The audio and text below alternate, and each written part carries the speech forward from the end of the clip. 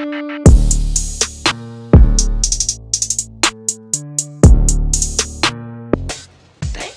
is good, YouTube? It's your boy Earl, man. You already know.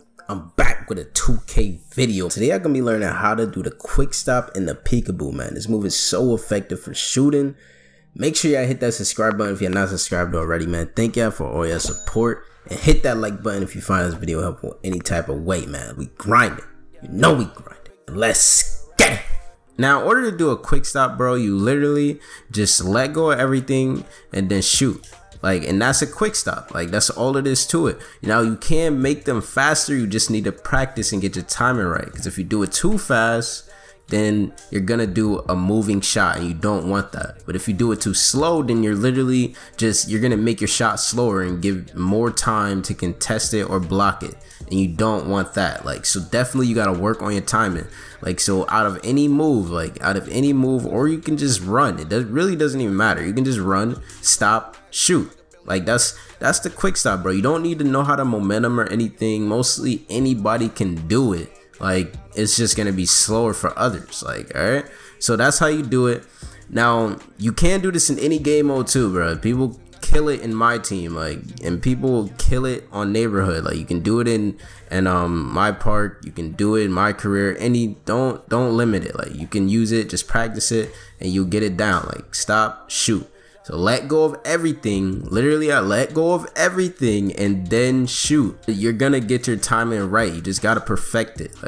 So definitely learn this, bro, because it's effective for any shooter. It's effective off the screen, off of moves. It's effective. Now, in order to do the peekaboo, bro, it's very simple and very easy. I'm gonna show you two different ones. One of them is behind the back like this. And then that's it's super fast. And then the other one is the hesitation peekaboo. So hesitation, just like that. And they're both super quick and very effective. So what I would recommend starting off is definitely learning how to behind the back, which is flicking your right stick down while you're sprinting to either direction. You don't want to be going forward. If you go forward, you're gonna do a snatchback like that. You don't want to do that move. That messes it all up. So you can either go to the left, go to the right, go back, and you'll do that snap. You'll do that that behind the back animation. So once you do that, you want to literally, I let go of my left analog whenever I do the behind the back. I let go of the left analog, because sometimes it'll give you an animation that you don't want to do, like a moving shot. Sometimes it'll mess it up. So I let go of the left analog and then I shoot. You can still be holding RT. It doesn't even matter if you're holding RT, but you can still be holding that.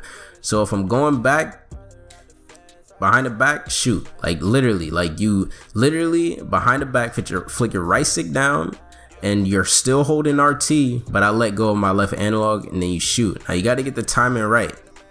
Get the timing right and you'll be able to do it every time super quick, bro. And you can go to the right, left, or you can go back. It doesn't even matter, all right?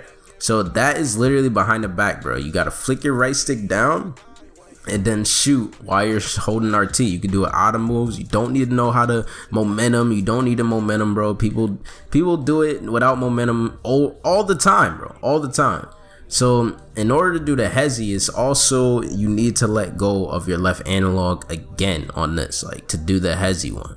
So what you want to do, literally, you want to flick your right stick to the left if you're going to the left, and then you want to flick your right stick to the right if you're going to the right. So if I'm going to the right, I do a move, whatever, you want to sprint, just like that. Now you can go forward doing the hezi one, because it doesn't give you that snatchback animation. So you can be going forward. So I'll go like that, hezi, and he stops so quick, bro. It stops so quick. You can also do it at the top if you want. You guys got to make sure you let go of that left analog. Make sure you let go of that left analog, bro, because it will mess it up for you. I'm telling you. Hezi, shoot. That's all it is, bro. Now you can't go to the left or right. You just need to make sure you let go of that left analog. Simple. That's exactly how it looked. Now I think the same thing applies here, bro. If you go into your non-dominant hand, it is a little faster.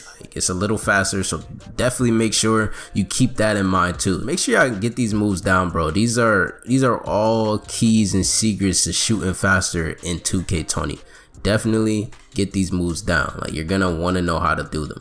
And also, it takes a lot of practice, bro. So definitely practice. Don't think you're just gonna get it down at any moment in time. Like, you definitely need to practice. But that's it for this video, bro. Just another quick tutorial for y'all. Y'all gave me some great feedback on the last video, and I can only appreciate that, bro. Thank you so much.